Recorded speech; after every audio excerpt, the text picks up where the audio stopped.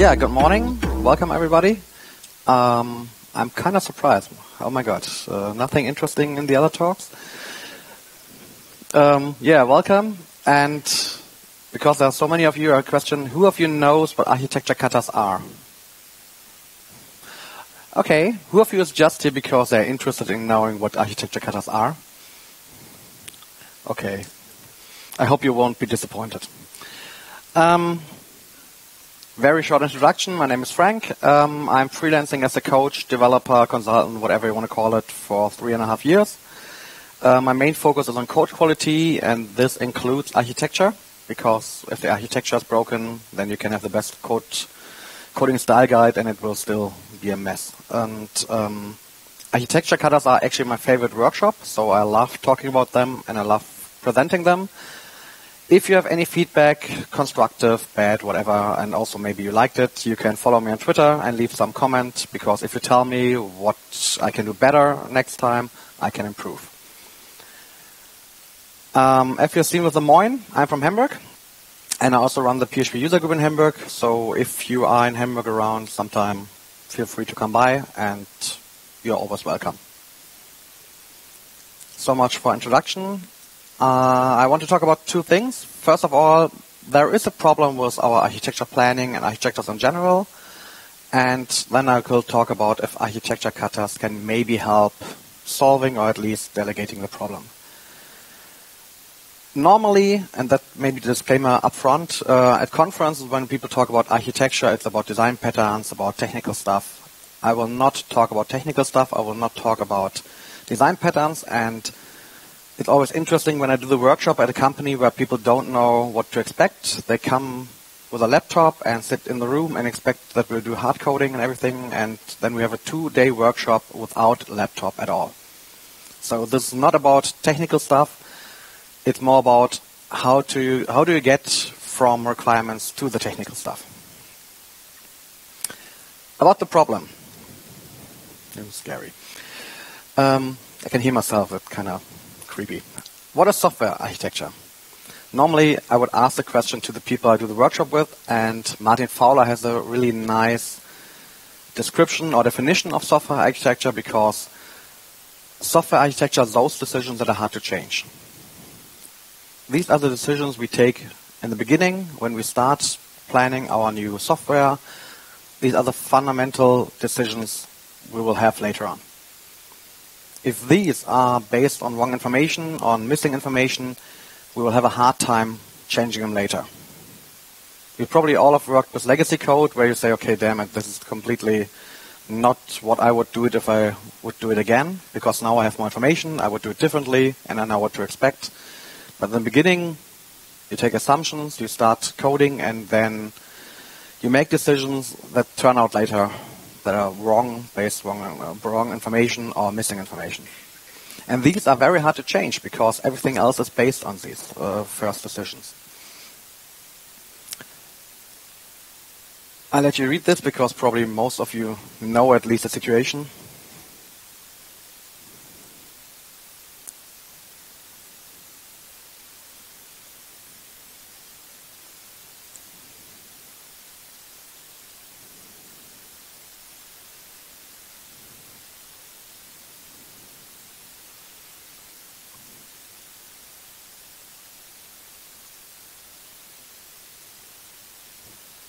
It's easy to find out when people are finished because the people start laughing. Who of you has worked with customers like that, more or less?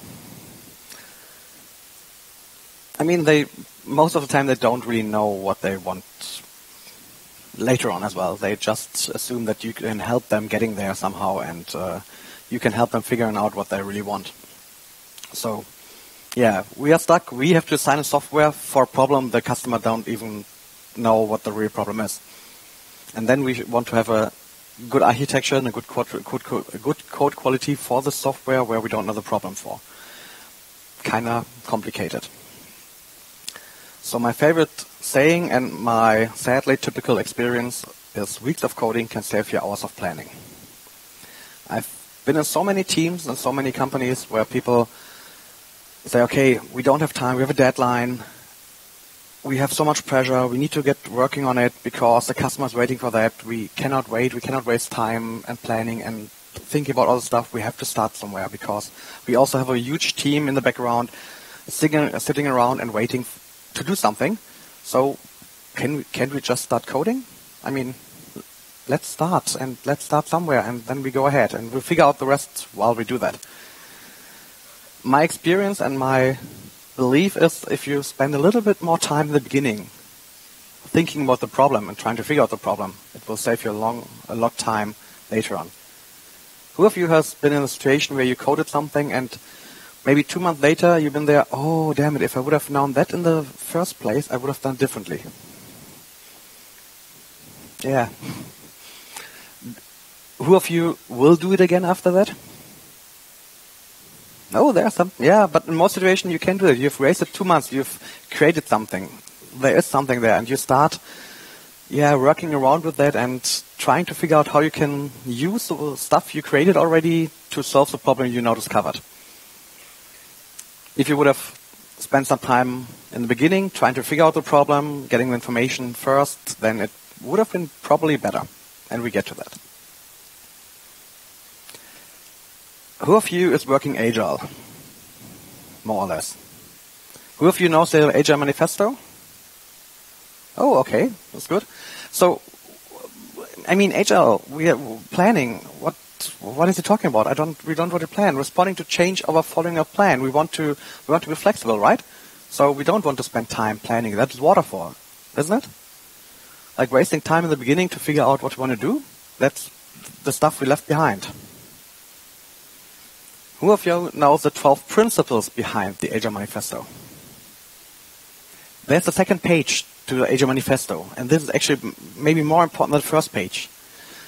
And they have 12 principles that are behind these things. And responding to change over following a plan does not mean you shouldn't have a plan. It doesn't mean responding to change and forget the plan. It just says responding to changes is more important than having a plan or following or sticking to the plan. But we should have maybe a little bit. And also, if you're really agile, these are 2 of the 12 principles behind that. Business people and developers must work together daily throughout the project. Who of you is doing that? Daily with the customer. Okay, now we have like 5%, before we had like 90% saying they're working agile. The most efficient and effective method of conveying information to and within a development team is face-to-face conversation. So we want to have face-to-face conversation with our customer daily. Who of you is doing that?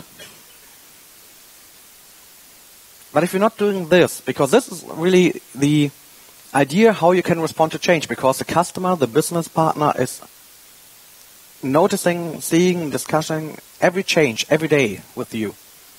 So then you can be flexible. If you cannot do this, and there are a lot of reasons why you cannot do this. Maybe the customer is remote.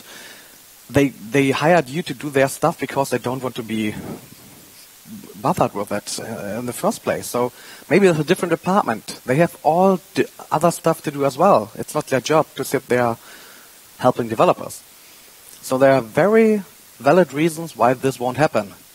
But if you don't do this, you have a hard time having a constant change, a constant discussion about what's going on. So if you can't do this, you should at least plan a little bit. But okay, so if agile is not really a solution and we're having a hard time being really agile, we probably need a plan and we still have problems with that. Maybe more experience would work. Frederick Brooks, not junior anymore. Who knows the name? Okay, you're first row for a reason. He wrote another very famous book, Mythical Man Month. Who has heard of that, maybe? A couple more. Read it, everybody who hasn't heard it. It's from 1975. I will quote it later again. It's from 1975. Read it. It's perfect. It's really good. And in 2010, he wrote a new book. I have the cover in the slides as well. This, sadly, only the German version. In English, it's Design of Design. In German, it's Erfolgreiches Design. He's not only talking about software design, but also about building a house and stuff like that. And in the book, he's asking, okay, how do we get great designers? He's talking about how do we get to great design, but he discovers, okay, great designers design. They have a lot of experience doing design and making a lot of mistakes and getting better and better and better, so they know how to think out of the box and how to come up with great solutions. Like the first iPhone, like only having one button, from design perspective was a great idea, and nobody else was thinking about that. All other phones before that were adding more buttons to add more stuff instead of removing more buttons. Okay, more experience. That's nice. And I mean, okay, there's the book.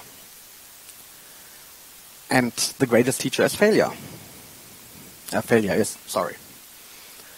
And I believe this as well. I mean, those people who have more experience and are really good at something fail a lot of times to know what to avoid, what to do, and how to get better. Sounds simple. As I said, the book came out in 2010. In 2012, Ted Newak was at, I'm not sure if it was at JAX or some other conference. I think it was a conference in US. He thought, okay, if great designers get better if they design more, what about software architects? How are we supposed to get great architects if they only get a chance to architect fewer than a half dozen times in their career? He's talking about big designs, not like smaller designs, but really big designs where the project will last a couple of many years or something in development time. And my experience as well, if you have young developers that are not really involved in the architecture process, then maybe once they get to senior level, they start doing architecture stuff. They do it a couple of times. They make a couple of mistakes. And once they get better, they may be promoted to team lead, CTO, or whatever, and they don't do it anymore. So as soon as they get better at that job, they're not doing it anymore.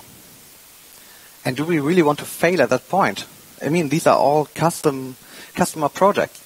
We don't want to put our senior developers into a situation where we have a customer who is waiting for a project and please learn with failing. I don't think the customer will be happy about that. So Ted Newak came up with the idea, okay, is there a way to maybe train that, get into a situation that we have people in a situation where they can train and fail without a risk that we lose a customer? The idea of an architecture kata was born. Who of you have heard about code katas?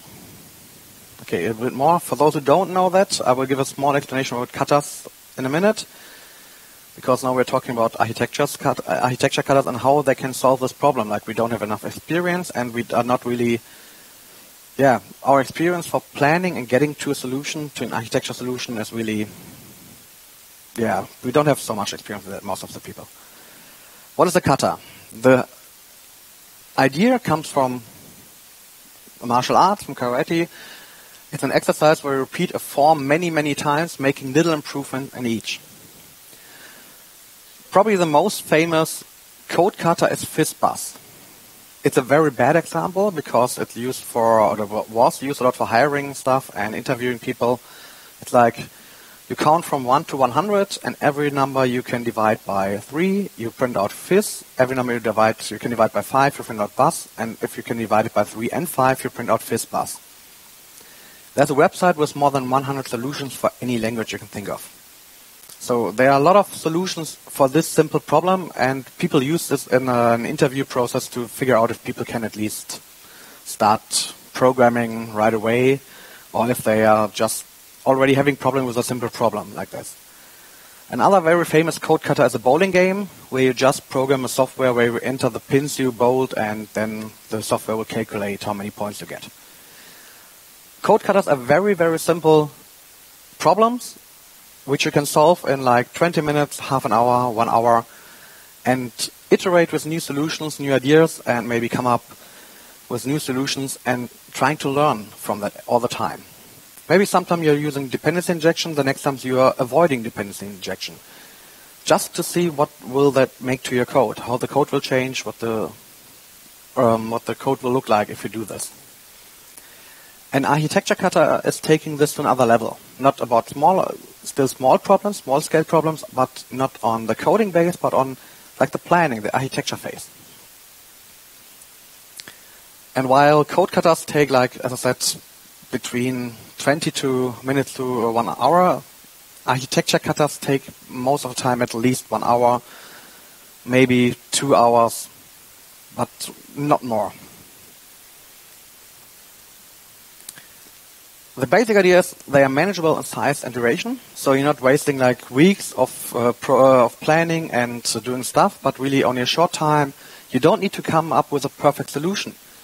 The whole idea is not about getting a perfect solution. The whole idea is about training the process, getting better, getting new ideas how to do that. And make mistakes, to fail, to learn from these failings. In a safe environment where no customer will be unhappy or angry if you fail the project or come up with a non-perfect solution. On the other way around, you maybe want to come up with a non-perfect solution to see, okay, how will the architecture look like if I try something that I would never do in a real-life environment? Because then you can learn from that. And you would never want to do that with a real customer. And a very important point is you do this with multiple groups and you get feedback from each group. So you have feedback from your peers, from other people who can give you their learnings and tell you what they can improve. And it can be harsh because you're running in a situation where you must be prepared to fail. And as I said before, it's not about finding a great solution, coming up with a great architecture, but iterating, failing, learning how to get better in this process so you can get better when it really comes up in a real environment, in a real project. The idea from TechNerd itself, there are two scenarios. The first one is what TechNerd explains on his website and how he came up. The other one is from my experience. Both have like 3 to 5 people in a group.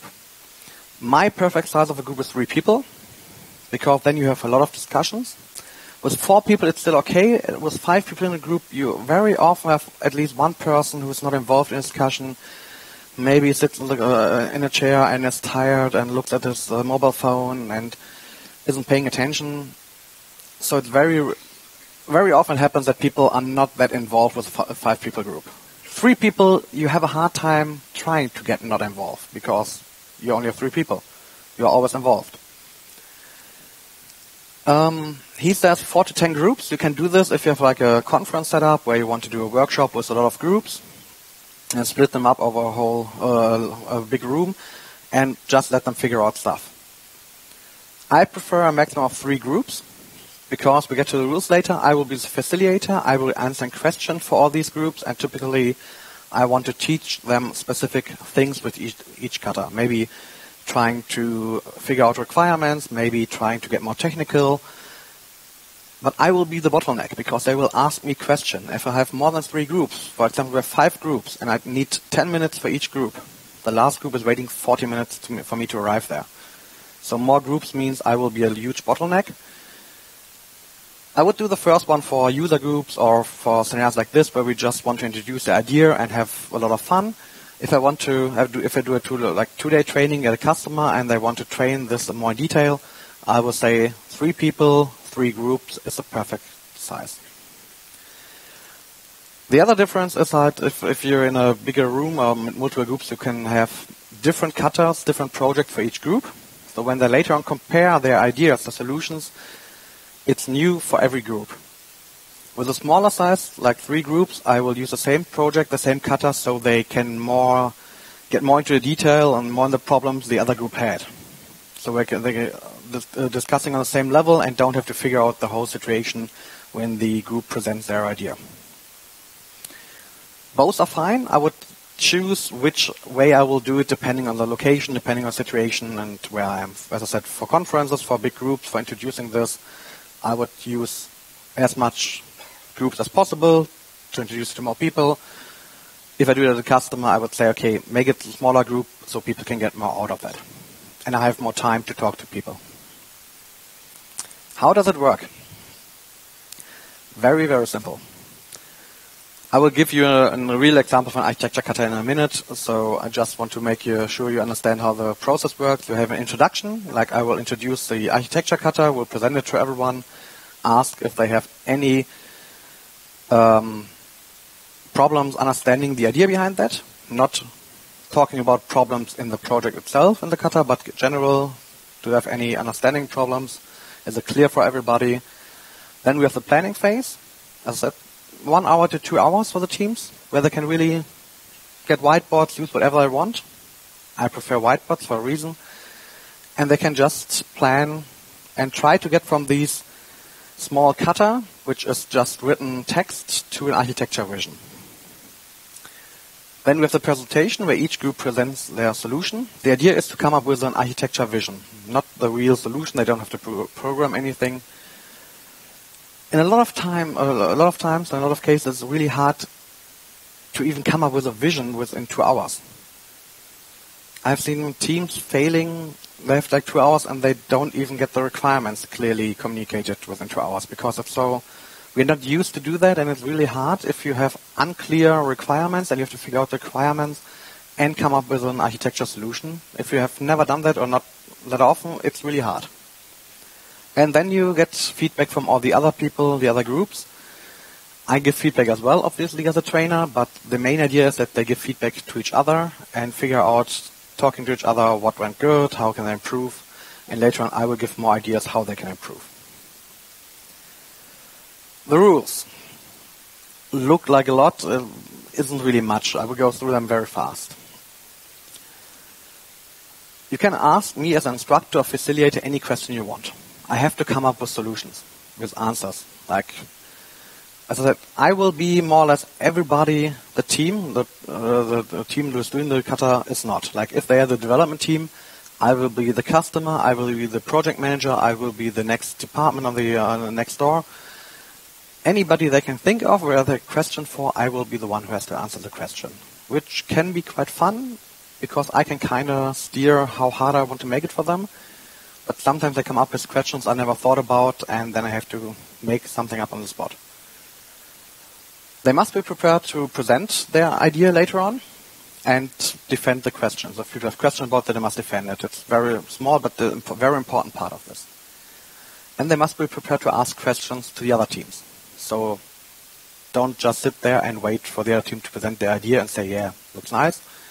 But really try and you want to get better, so you have to try to figure out what can be improved. You can make safely assumptions about technologies you don't know well. This means if you don't know if this technology can really do this, or solve this problem, as long as it's okay and you can define it, you can do this. The funny part is these technical stuff are not really used a lot because it's not about technical solutions. It's more about figuring out what the problem is, and then the technical solution should just fit to the problem. You may not assume you have hiring and firing authority, something I haven't really had problems with in my workshops so far. But it's interesting because some people may say, okay, we just hire 20 developers and then we can do this easily. And we hire the best people for Go or whatever, and then they can do all the stuff we think of. Especially when I introduce like deadlines and say, okay, your project has a deadline in 2 months. Okay, come up with a solution you can create in 2 months.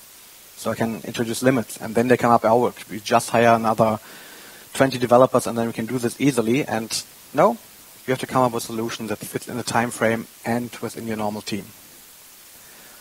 Any technology is fair game. You must justify it.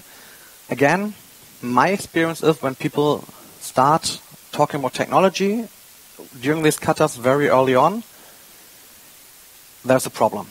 Because they are already talking about which technology they want to use, but they still haven't understood the problem. So they said, okay, they've decided on the technology, and now they just have to fit the problem into the technology and not the other way around. And if anybody has any other questions about rules, they can always ask about that. I said all these hiring and technology stuff is usually not really used at all. The main important things are the presentation, asking questions in the presentations, and asking me anything you want during a workshop.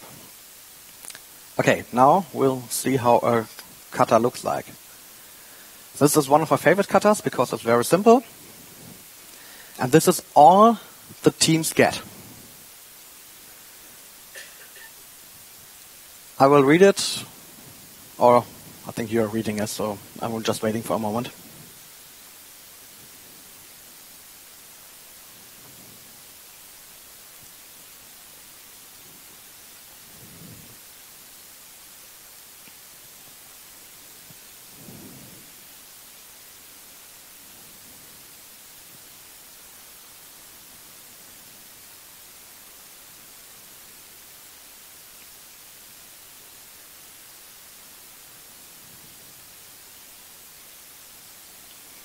This example is taken from the website from Tech Newark. Here's like a randomized architecture kata generator. You can press a button and you get a randomized, random architecture kata, which is quite interesting if you're just doing this in your team and do it a couple of times. Some of them are really tough. Some of them I haven't even tried yet because I myself don't have any idea how to solve them. They're very complex. Looks very, very easy. There are a couple of things in there I will kind of spoil for you that make this very nice as a starting kata.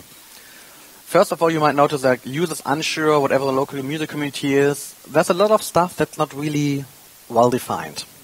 This helps me as a facilitator. I can use this to change the scope of the whole kata, to make it bigger, to make it smaller, to make it harder, to make it easier. But in general, this sounds really simple. I mean, they want to connect to their audience, they want to have a wish list.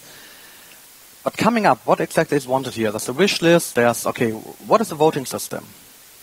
About the wish list, do people need to log in to add a wish? What about the wish list in general? Can they add free text? Is there a database behind that?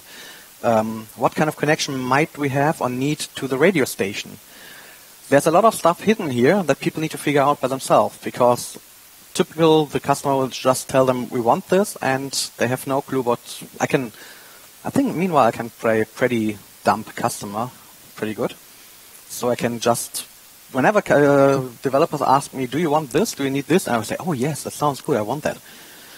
If they come up with stuff they want to tell me and ask me if I need that, I will always say yes. If you come up with a good solution and ask me, do you want that? Yes, I want that. But same cost, same time, and of course, as you promoted this, shouldn't be any effort, right? So this is quite easy. There are other scenarios I really like because they really focus on, if you ask the wrong questions, customers will always say yes, and they are really happy that you tell them what else you can do, what sounds good. What I try to teach the developers all the time is, if you need to come up with decision, and very often we have to decide which way we go. Do we invest more into the architecture? Do we make a simple architecture? These all have consequences on the business side.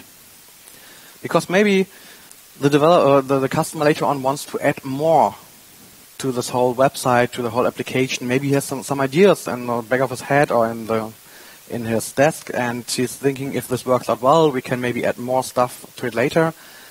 Maybe he won't tell you because he doesn't think it's important for you. But if you ask him, are you planning to add more stuff to this later? Then you maybe can create an architecture that will not do this yet, but is prepared to do this later on. If you don't ask him and you think, yeah, he will not do this because it's not in the requirements, you may build an architecture that will have a huge problem as soon as the customer says, oh, this worked out well, now we want to add like a new feature for our customers. And you say, okay, that was never planned, our architecture cannot do this. This is where the decisions at the beginning can really have a huge impact. And the funny part is, because I know this kata very well, I know exactly what questions I expect, what questions they should ask, and how I can play with them if they don't ask the questions. Because then I can have fun. Because then I can later on, when they present the idea, can ask, oh, wait, did you ask the customer about that? Because that's not what he wanted. In our job as developers or architects, we often have to come up with decisions. And what I want that the developers do is present a business owner, if it's the customer, the project manager, another department, present them with ideas and what's behind that. Like, we have two options, and you must tell them what the consequences are. We can do it this way. This means we would probably create a faster architecture. We don't waste a lot of time on anything like user-related stuff or user login system. This means they cannot log in. We cannot really track. We might have multiple voting. That's another thing that's hidden in here. What about multiple votings for the same song or same playlist? Or do you want to have a solution where people need to log in? That means we might lose customers, take a lot more time because we have to create a new user interface. GDPR is a problem we need to take care of in that situation, but it will enable other stuff. It's not our responsibility and even not our job to take this decision, because it's a business-driven decision. But when we ask business partners, customers, whatever, do you want it this way or that way? We have to also tell them the consequences and the cost of that. Because if you just ask them, do you want this or that? They have, on what base should they decide? They don't know the technical consequences. They don't know, maybe, is it more effort? Does it take longer? Has it any risk involved? Because you just ask them for a decision you are afraid and you cannot take by yourself. But then you also have to give them the idea what's behind that. And this is something you can train very good with these katas, because I can play the customer, and as I'm also a developer, I know what's behind that. And when they come up with and ask me stupid ideas, I, as a customer, can say, okay, I will take that. And as a developer, I will tell them, yeah, I will take that, and I will kick your ass with that, because I know what you're trying to do. Like if you come up with, if they want to tell me, like, okay, if you don't want to have multiple votings, oh, okay, if you don't want to have multiple votings, this will take another 2 weeks to implement. As a customer who has no idea about technical stuff, they can try to tell me that. As a developer, I know they're talking bullshit. Because I know there are solutions that are much better than, they take like a couple of hours. They're not perfect. The multiple voting stuff, of course, you can do something like people have to log in to vote. Then you can avoid multiple votings, as long as they don't use multiple accounts. You also lose a lot of customers, because not everybody wants to log in to vote on a song. But what about maybe, if you're checking for IP addresses, if you have to store them, you have to check, okay, what are we doing with GDPR? Cookies, same, we have to have a cookie warning. But these might also just disable the multi-voting stuff. But then you have to also disable the votings, because if the cookies, because if the voting is for each song that's being played, that means the next song should be being voted again. The user should be able to vote on the next song again. So the cookie needs to be disabled. Then can you have a discussion with the customer if it's really worth all this effort, all the solutions to just disable this, or if you maybe just want to start without having this disabled. You need to make clear all the consequences, all the costs of these decisions. You cannot just ask, do you want to disable this or don't you want to disable it? Do you want cookies or don't you want cookies? Talk about the consequences, the costs, and the ideas behind that, because then he can make a well-decided and well-informed business decision, because that's his job, not ours. There are, I think, about 20 to 30 katas on this website. You can come up with your own katas very easily if you take examples from your daily life. Some of them are very technical. I've seen people doing this kata in 1 hour, and after 1 hour they were talking about the database table structure. They were finished, more or less. These were very experienced people. One of them was an ex-colleague of mine who was lead for the quality department. Another one was a CTO. They have done this a lot of times in their career. They were really flying through this and doing this easily. I've seen other people, after 1 hour, they were still not sure about what they want to do. Because when you're not used to do this like a story we get. It's a little bit more or less structured than if you get a real customer requirement. But typically we get a customer, maybe we get a user story from a customer, and then we have to figure out how can we translate this text to an architecture, to code. Maybe most of you know this big picture where you have some planning there and there's a big bubble in the middle and the magic happens here. Like this transformation from text to code. This is something, okay, how do we do this? How do we get from text, from non-complete requirements to code to architecture? And this is the hard part. As that in the beginning, most architecture talks talk about design patterns and what our architecture patterns we have, CQRS, MVC, and so on. This is the technical part. This is kind of easy. We can train that. There are a lot of documentation about that. But how do we get from here to a CQRS architecture? Can we even be sure if CQRS, for example, is the right architecture for this? We don't know. How can we figure this out? And this is what an architecture kata workshop for me is all about. Learning this process. How do I get from incomplete, not so clearly defined requirements to an architecture? And that can be trained. The funny part is if I do this, I will show some pictures later. If I do this as a 2-day workshop, that means typically 4 katas, 2 for each day.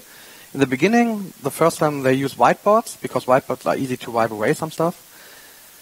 they write a lot of text. They try to rewrite the requirements in prosa, in text again.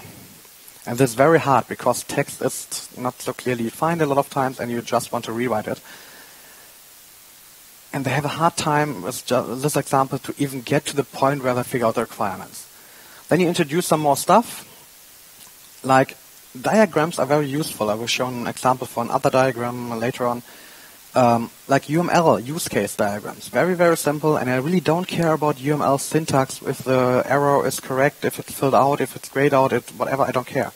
But as a communication tool, to communicate ideas and to write down requirements, every use case, I can use this and write down use cases with like the sticky man. I can just start writing and painting them down immediately. I have, what users do I have? I have a DJ, I have audience, and maybe that's it. That's all my users I have for this so far. Then I have a couple of use cases. They want to vote. They want to request songs. They want to vote on the songs playing right now. They want to vote on the DJ's daily playing list. These are the use cases I can see clearly just in the beginning. Then I can figure out, okay, do I have some more use cases? Are there any use cases that are more in between the lines? But if I use this instead of trying to write down this as another text, it's much more easier to concentrate and move forward. And then also, if I have these use cases written down as a maybe UML diagram, I can also figure out, okay, these are my APIs, because these are all my requests I need later on my system.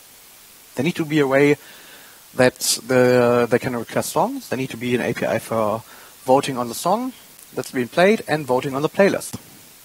Obviously, there need to be a way to show the playlist and everything as well. These are the things that are kind of hidden in there, but they are obvious.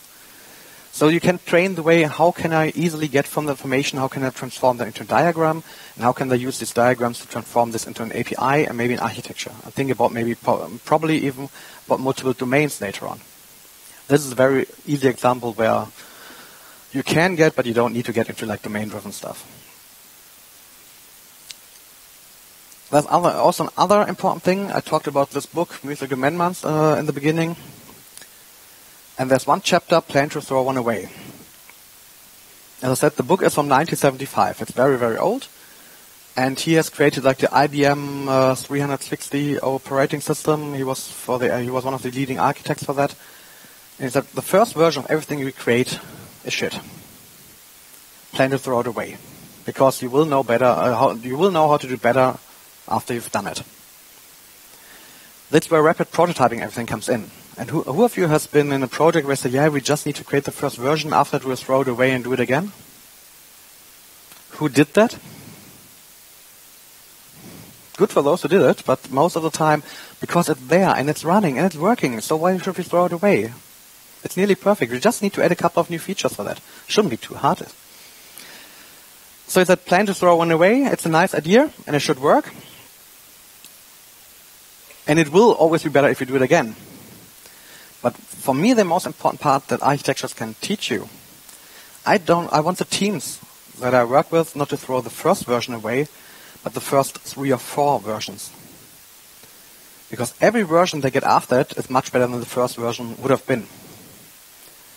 But if they do this on a whiteboard, it's very cost-free. Not free, but cost-efficient. Because if I can plan the first 3 versions on the whiteboard and figure out what is wrong with these versions, wipe them away and start again, that cost me a couple of hours, maybe days. But it's much, much faster than implementing and then figuring out that you should throw it away and start again. That's why I love whiteboards. In a whiteboard, you can wipe stuff away. If you figure out this part of the architecture is not good, I wipe it away and try again. I've done this workshop a couple of times, even for the IPC Munich last year, and then, okay, we don't have whiteboards. Can we use flip charts? Have you ever tried to correct something on a flip chart? You've written the whole flip chart, and then there's some corner of the flip chart is wrong. What do? Do you turn over? You won't right away. You don't turn over and start again. You will try to erase it and try to make errors like you have workarounds. That's the same that happens in code after you've written for 2 months. You won't throw it away. You will start with workarounds. So flip chart is for me a perfect example for what will happen in the code if you are not able to erase it easily. I had workshops where customers said, we don't have flip charts, we do it with stickies, and we don't have whiteboards, we do it with flip charts and something. They figured out during the workshop that is really a bad idea, and they had like one whiteboard, so one group was using a whiteboard, the others couldn't. That group had a lot of fun, the other groups were a little bit frustrated about the tooling, and afterwards they ordered a couple of flip charts, I think like a lorry full of flip charts.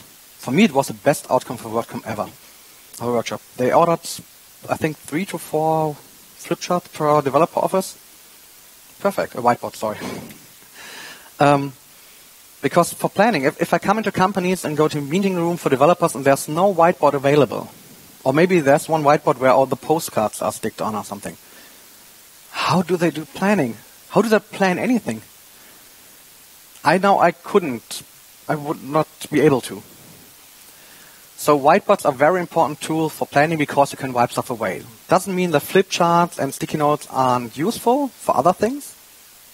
I will show a little bit later as well.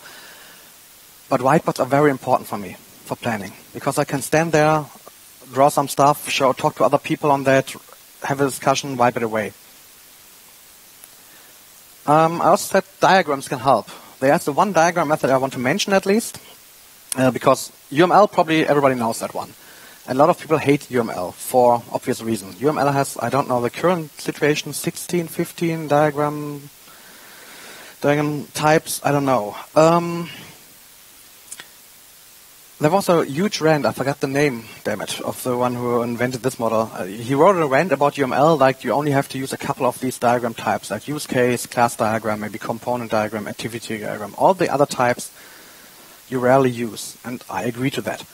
I've learned UML maybe 20 years ago, and I have a hard time remembering anything besides these 4 that I ever used in a practical environment.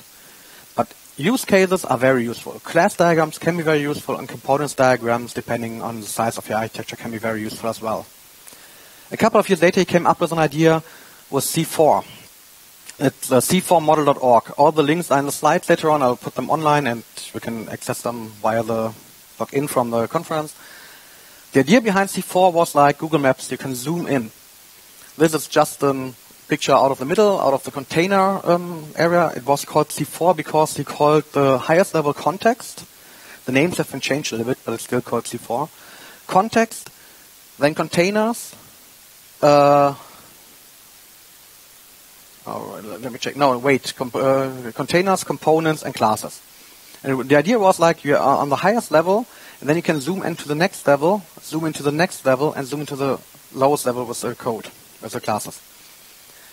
I learned this one. I was doing this workshop for Architectural Katas at the Katas, and we were doing this in a room, and one guy came in and looked at the Architectural Kata, and he didn't use Architectural Katas, but this cool, let me help, let me join you. And he started drawing these kind of pictures. And really, he drew the highest level, which is kind of like a use case, but more focus on what context do we have, what kind of applications do we have, and then zoomed into the next one, picked out one of them, zoomed in, and started writing there. For me, this was an eye-opener, because a lot of times when you have discussions with developers about architecture, you get lost in details. You're talking about a lot of details on the lowest level, while figuring out how to plan your architecture on the highest level. But we have to take care of this special case. Yes, we have, but not on the highest level. We need to make sure that we can solve it down somewhere, but we don't need to figure out how to solve it yet while we try to figure out maybe what kind of services we need. One of the services need to figure out this problem, need to solve the problem, but while we're talking about the services, we don't need to talk about the special case. Developers do this all the time, a lot of times, because they're trying to wrap around all the information they need in their head. And it's very important. This type of diagram helped me and the other people a lot to trying to focus on what level are we currently. Are we on the context level? Are we on the container level? Are we on the class level? So we can figure out, do we need to talk about this problem on this level? Yes or no? It's very easy to put the finger, okay, we are on this level, we don't need to talk about this yet. It would be worth probably to make a whole talk about just this thing, because it's much easier than UML and it's very, very useful. As I said, c4model.org. It has nothing to do with a bomb, so you're safe for that. And it's very useful. This was all like the kind of slides I have. A quick introduction. I will show you some pictures from a real workshop I did like 3 weeks ago in Saarbrücken. And the one who invited me is actually doing a talk right now as well. And I was giving a talk about a different topic last year in Munich, and he just noticed, heard about Architectural Katas, and he said, okay, this sounds cool. You have to come over and do a workshop with us. And the pictures are pretty dark because of a dark room, so if you can't see all the details, it's okay. It just gives you an impression. They got 2 side-up whiteboards because the hotel where we were didn't have any real whiteboards, so it was kind of limited, and they were only one-sided. On the other side was like where you could put needles in. And it was very easy to figure out, okay, like this is 2 halves of whiteboard and not even in the length, but only very high, is the bare minimum you need for planning. They wiped away during one session or during one kata the whiteboards a couple of times because they were running out of space. The best situation is if you have 2 large whiteboards, double-sided, that will be enough for one kata because you need a lot of space and writing stuff down. These are pictures are all from the presentation phase later on where they presented their solution to the other people. It's just to give you an impression. They have multiple groups. You can barely see there are some diagrams already. I didn't take pictures from the first phase because there were no diagrams, nothing at all. It was just pure text for all of the groups. So it was a huge difference. Later on the second day, the last kata, there was barely any text at all. They were really having architecture visions as diagrams, while the first kata was only text. They didn't really come up with anything at all. You can see obviously these things are not very beautiful. I'm not great with painting or some stuff as well. My diagrams are not beautiful as well if I draw them on a whiteboard. But if you're standing on a whiteboard with a couple of people or some person explaining this to you, this is more than enough to understand what they were thinking about. And this is much easier to explain a diagram like this than having a lot of text on there and trying to explain the text again. So a diagram can be much more clearly communicated to other developers, to customers, and trying to figure out, did we get all the use cases, did we forget anything, or is this idea working? If you have use cases before and then have an architecture vision, you can use the use cases to play through the architecture. Do they work out? Does it work? You can see a little bit more. This was like, I think we called it Loki because of, what was it? In the English it's called Where's Kitty. It's like you have to come up with a system where people can post online, they lost the pet and they want to find their kitty again and everything. I don't know why we called it Loki, I forgot it. So here they made a couple of like Tierhalter, like the pet holder. This is the finder who found the pet, and then you have multiple use cases where they can say, okay, I found your pet, and now I get a reward, and payment is involved in everything. So they just draw the use cases, and then came up later on the bottom with trying to come up with like an architecture out of that. So we're going step by step.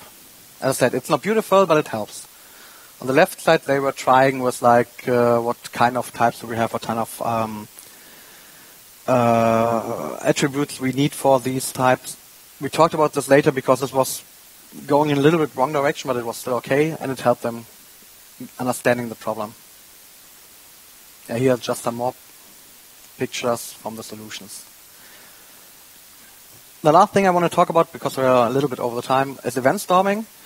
Event storming is a great tool, and this is the tool you can use with sticky notes. I think Anna, PHP16, they talked about this a lot of times as well. It's my second favorite workshop I do. It's very great if you want to figure out the requirements, and you can combine this actually with Architectural Katas, with a random example. It's a little bit harder because for event storming you need business people more than developers because they know what the domain, what the business is supposed to do.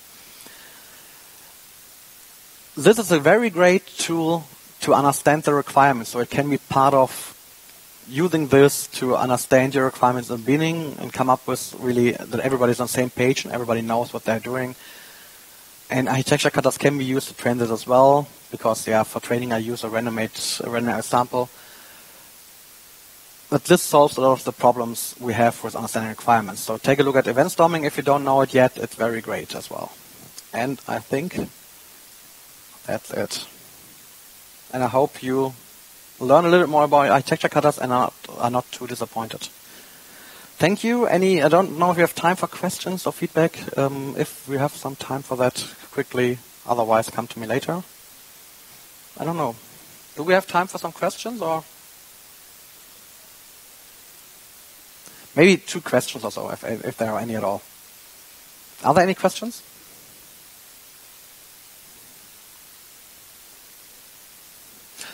Okay, then if you have any question, otherwise come to me and talk to me. We'll be here today until around 6 p.m. Thank you.